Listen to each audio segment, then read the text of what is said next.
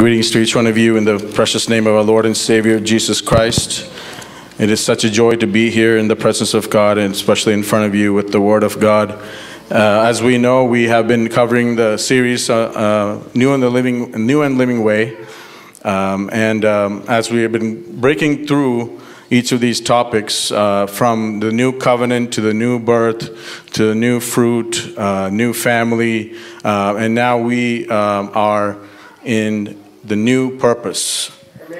And so where we're going to turn to this morning is in Isaiah 61 verses 3. Isaiah 61 verses 3. That they may be called the oaks of righteousness, the planting of the Lord, that he may be glorified.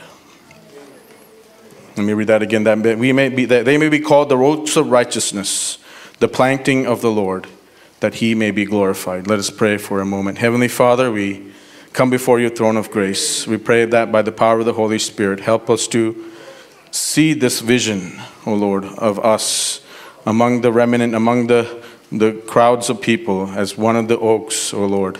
Lord, being planted by the Lord, full of righteousness, living for your glory forever and ever, Lord. And I pray that the word that you've given me today will bring about fruit, O Lord God, in each one of our hearts, O Lord. Let only what you have in store for this congregation come forth, O Lord. We give you all the praise, glory, and honor. In Jesus' name we pray. Amen. Amen. Without any further introduction, let me go right into the word.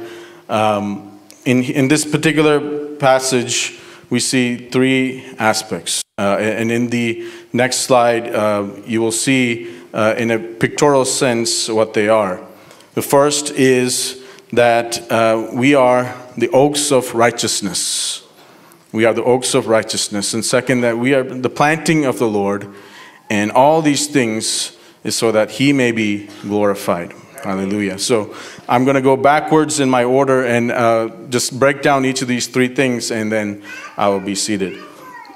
First, we are made for his glory. We exist for the glory of God. I think most of us know this, at least in theory, that we are redeemed for his glory. And we may say at time to time when people praise us or things good happen to us, we may say, glory to God, or we may say for God's glory, and then we proceed to talk about something good that happened to us.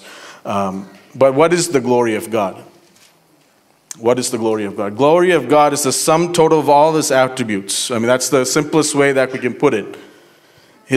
From his creative acts in making the world and all the living beings in the world from the beginning of time until now, all of these things display his glory. The beautiful, the galaxies that now we are able to see with the new telescopes, the creation of the world, the great canyon and the mountains and the valleys and the oceans of the world.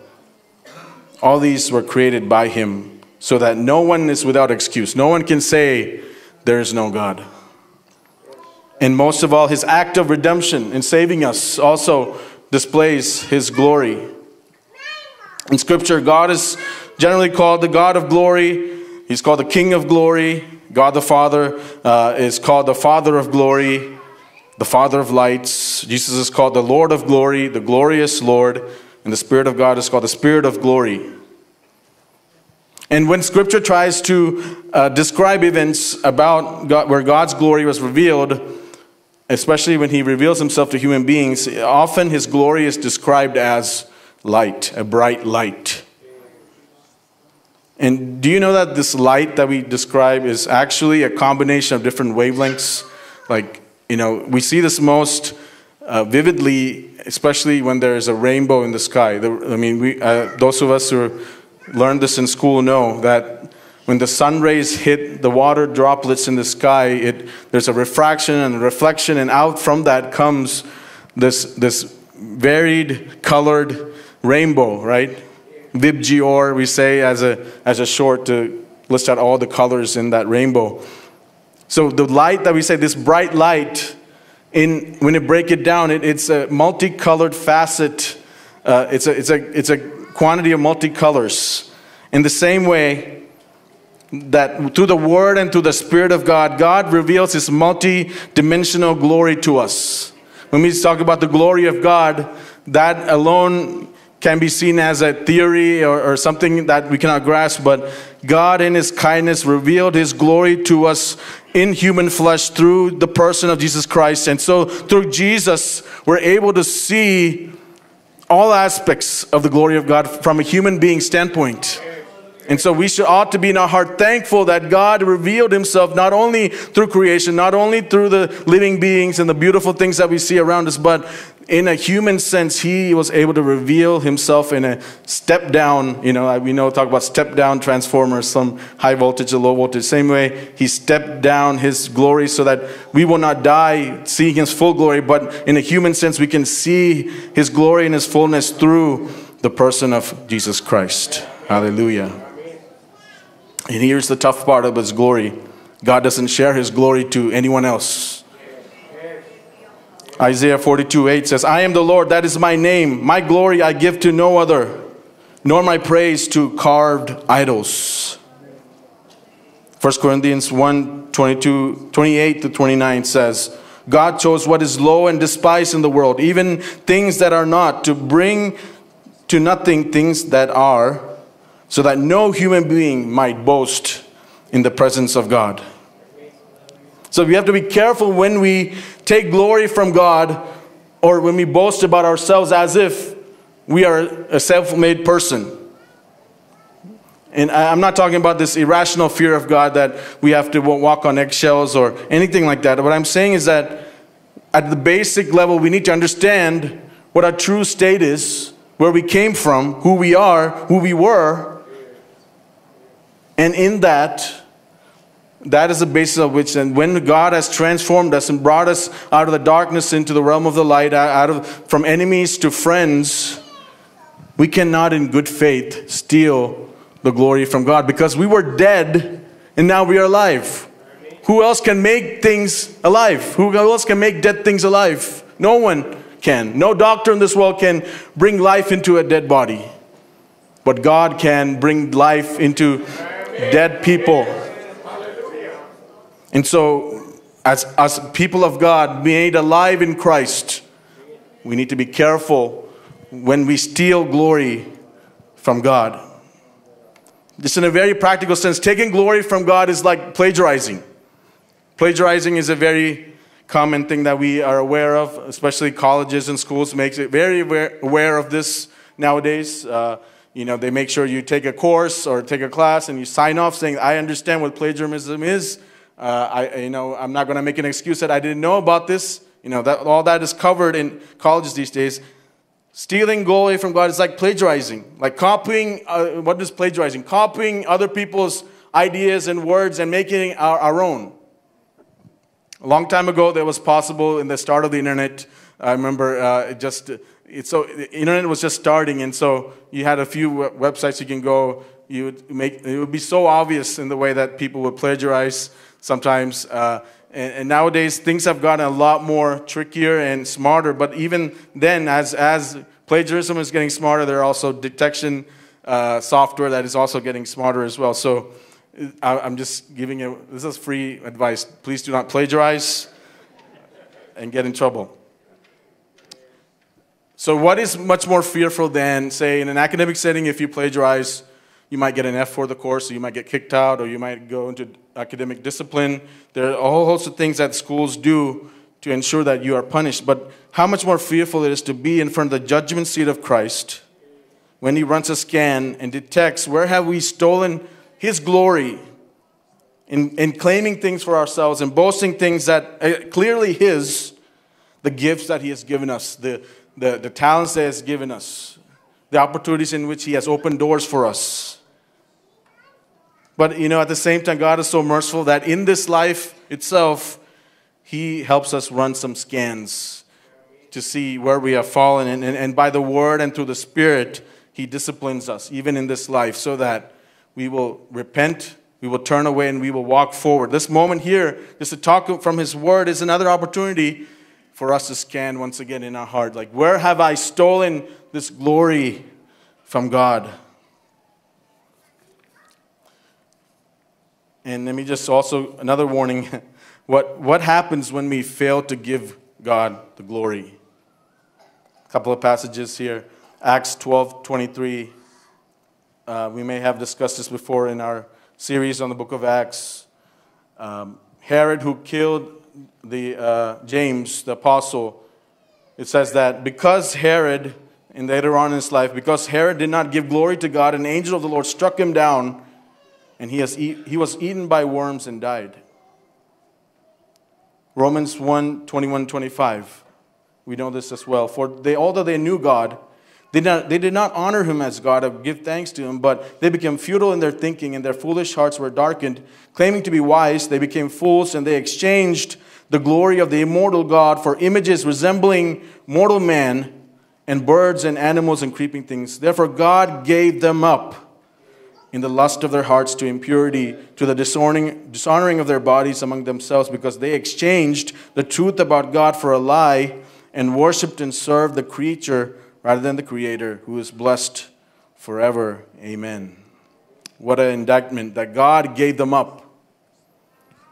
You can go long enough in life where God in His patience waits and waits and waits and gives you chances, either through the Word of God, through a community, and then God can at some point just give us up to what we want to do, which is following the lust of our hearts, following the desire of our hearts to chase after things that are not of God.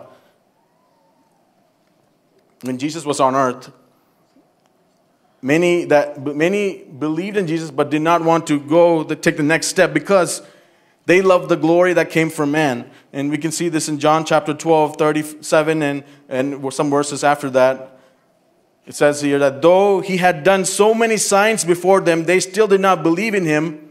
And going on to verse 42, many even of the authorities believed in him, but for fear of the Pharisees, they did not confess it, so that they will not be put out of the synagogue, for they love the glory that comes from man more than the glory that comes from God. Think about here the things that they're considering. You know, they saw the signs, they saw the wonders. They could believe, but they chose not to out of the fear that they're going to lose the glory that they have from man, the glory that the community was giving them. There are many people that are stuck in that they're afraid of the status, that losing the status in life. They're afraid of losing what they have. They love it. And we have to ask ourselves this as well. Let's not become self-righteous in this. There are many areas in our life where we love so much that we're not willing to let go for instead the glory of God. When we start loving things that are from man, it is a warning that our heart is calloused, that we have a hard heart, that we cannot, when we don't hear the things of God, when the word is being preached over and over again, and we cannot yet surrender to the voice of God, that is a sign that we are falling away from the Lord. And this is again a moment for us to wake up, to be awake in the Lord by the power of the Spirit, and to hear the voice of the Lord, and to give glory to God, to confess our sins, as the word says. Confess our sins and give glory to God. So in our lives, what are we asked to do as people of God? 1 Corinthians 10:31, we know this verse as well. Whatever you eat or drink or whatever you do, do all to the glory of God. This covers everything, really, because our basic sustenance is, if we cannot eat or drink, we can get away with a lot of things, but if we cannot eat or drink, that it's very difficult. I know, and for me, it is very difficult at least. So whatever you eat or drink or whatever you do, it all to the glory of God. Whatever you touch, whatever you see, whatever you do it to the glory of God. And this is in context also of disagreements in the church, and this is how I see it. You know, when disagreements come in the church, my posture is to give it up. Give up the area of contention out of love for my brother or sister, because I want to give glory to God. Because the way of showing glory to God is coming in unity, in one mind, in one heart with that brother or sister in disagreement with me. That's my end goal, is to give glory to God. I don't want any of the glory. I don't want to push my attitude and or my convictions in a way that becomes a stumbling block. But instead, I will die to my particular views so that I can bring glory to God with that brother or sister together. Hallelujah. And any standard short of this, right, is sin. We know this verse too, Romans 3:23. All have sinned and fallen short of the glory of God. Sin is a violation of God's glory. Sin is a cheap and a fake alternative to the glory of God. Sin is empty and hollow, while the glory of God is weighty and full. Sin can appear shiny for a moment, but it's actually a very thin veneer that lasts maybe for a short bit of time. But God's glory is vastly, infinitely different. And a child of God ought to know the difference. God's glory is beautiful. God's glory is eternal. God's glory is full of His wonderful attributes like love, joy, peace, and so on. And we ought to discern, as children of God, we ought to discern the difference between the glory of God and the glory of man, or any kind of fake alternative. I should be able to detect that what I'm getting myself into is not from the Lord. What I am getting about to get myself into is not of the will of God. What I am about to get myself into falls short of this glorious purpose that God has for my life. So we exist for God's glory. Second truth that we see in this verse is that we are a planting of the Lord. Now, we all enjoy the story of a self-made person. You know, the person that beats all the odds, comes out of poverty or challenges in life, and they work really hard. They study really hard. They work. They go under a street lamp. You know, we hear the stories from our parents sometimes, and they make a lot of success by sheer will and determination. But as a child of God, that dimension ought to be different. We ought to know more than others that how many small things had to work together in our favor for each of the blessings that we have.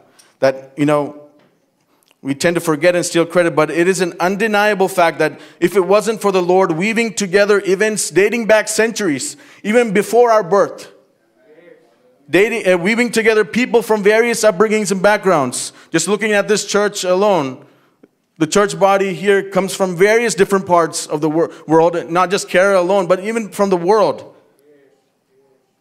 And weaving together resources and skills and different levels of talent from various people. Like everything that is here, we should never steal the glory of the Lord. That everything that we have here is from God. And one thing we have to understand is that not even 1% of what we have here, it's not, we cannot have even 1% do 1% of what we do here without the Lord. So we are a planting of the Lord, which indicates a level of belonging, that God owns us, that we are the planting of the Lord. We didn't plant ourselves. And the truth of this truth is so comforting also because it takes a lot of burden off our back, you know. Why are we often overstressed and overburdened? Because we think we're on our own, that everything is determined on me. Like, I have to do this. I have to be a better person. I have to work really hard. It's all me. It's all me. And you're working based on other people's expectations. As an Indian community, this is big for us, that we are often working for others' expectations. They have very high expectations because they were not able to achieve those same things, but they want to dream through us. And sometimes we work for others' expectations. And sometimes we make even unhealthy decisions because we're trying to please others more than we please the Lord. But if you and I were to meditate on the fact that we are a planting of the Lord, that if God has planted me somewhere, there's a purpose behind that. I'm going to be satisfied in Jesus because He has a sovereign purpose for me in where I am today. Until He says go, I won't go. Until He says join, I won't join. Until He says move, I won't move. Until He says I am ready, I'm not ready. Because I am a planting of the Lord.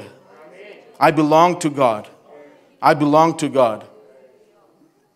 And lastly, we are oaks of righteousness. We're called oaks of righteousness. And oaks are marvelous trees. That what you see there is a glimpse of an oak tree. They're large and mighty. They last a long time. These trees last hundreds of years and even thousands of years. There's some trees that have lasted thousands of years. And they can withstand storms and every kind of climatic events. And mainly it's because they're so deeply rooted. As much as you see up top, you see a complex root system down below. And another thing you can say, like the age of the oak. The age of the oak, you can measure it by its size. If you measure its diameter and divide it by the normal rate of growth, it gives you a sense of how old the age of the tree is. And also the oak tree doesn't produce its own fruit. And the fruit of the oak tree is typically an acorn. It has some nuts in it. Some of them, it takes about 20 years to the fruit, and in most cases, it's actually 50 or 70 years later that these trees produce fruit. And so we're not only oaks, we're called oaks of righteousness. So when we start thinking in terms of what we can do for the Lord and taking action steps, we need to consider whether we are these oaks growing in righteousness.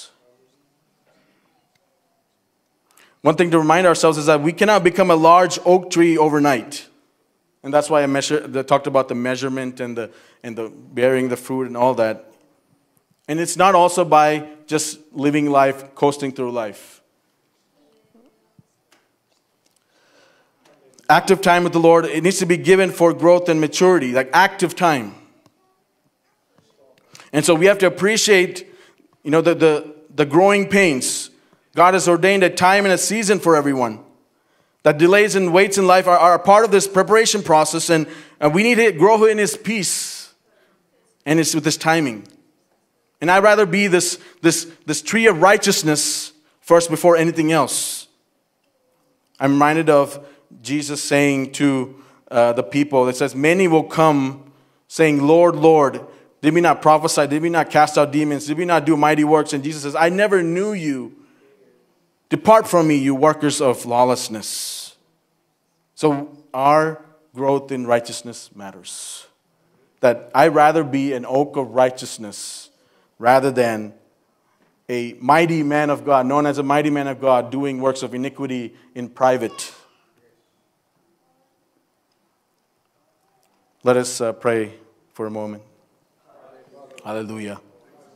I want to bring us to the vision of Christ this morning. We talked about different things here. Jesus stepped down from glory so that we may be glorified, that we may bring glory to God. Jesus fulfilled all righteousness so that we can be declared righteous. Jesus gave His life so that we can be this mighty oak, a living oak that is planted and owned by Him. So like that picture that we see, it's not just us alone. We're not just one lonely oak in a valley, but God is preparing a remnant. That's why He says they will be called oaks of righteousness. It's not just us. There will be a community of people together that God is preparing. There's many people in this city, as the Holy Spirit said, or as Jesus said. So let's pray. Heavenly Father, we thank You, God, for this morning. We thank You that You are in control, O Lord. We thank You, Jesus, that we can rest in You, that we can set our eyes on You, that we can trust You, O Lord, to carry us through the end of time, O Lord God. That one day we'll have this glorious vision of being grown and matured in righteousness, seeing You face to face, giving You all the glory through our life, with our words, with our actions, Lord. Help us to be a pleasing sacrifice, holy and righteous in Your sight. I pray all this in Jesus' name. Amen.